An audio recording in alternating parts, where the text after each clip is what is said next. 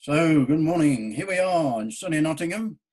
We're in lockdown with the coronavirus. So, you've got to do something with yourself, haven't you, as I'm making a video.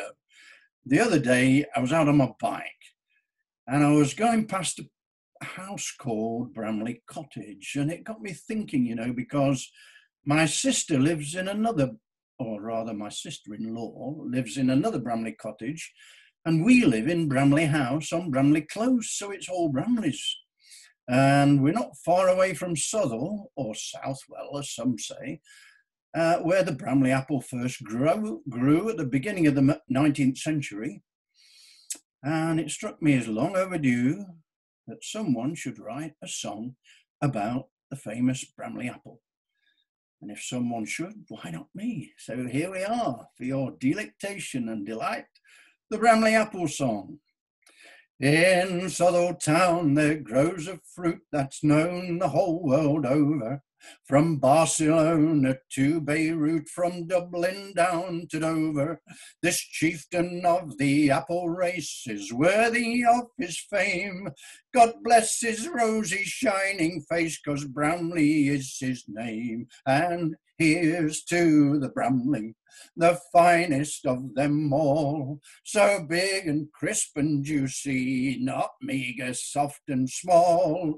You can put them in your dumplings and in your crumbles too. If you don't like a Bramley, then there's something wrong with you. Poor little Raymond grew so weak it was beyond all bearing. No trace of colour in his cheek, the doctors were despairing. His dad gave way to anguish and his mum did nought but cry, till Grandma saved his bacon with the Bramley apple pie. So here's to the Bramley, the finest of them all. So big and crisp and juicy, not meagre, soft and small. You can put them in your dumplings and in your crumbles too. If you don't like a Bramley, then there's something up with you. Don't talk to me of vol-au-vents, of souffles and of sundaes.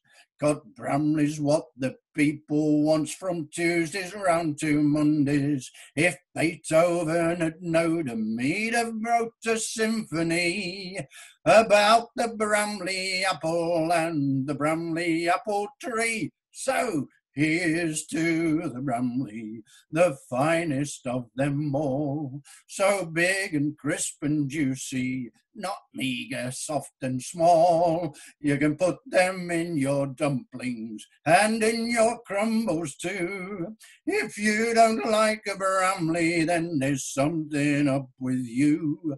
If you don't like a Bramley, then there's something up with you. Oi!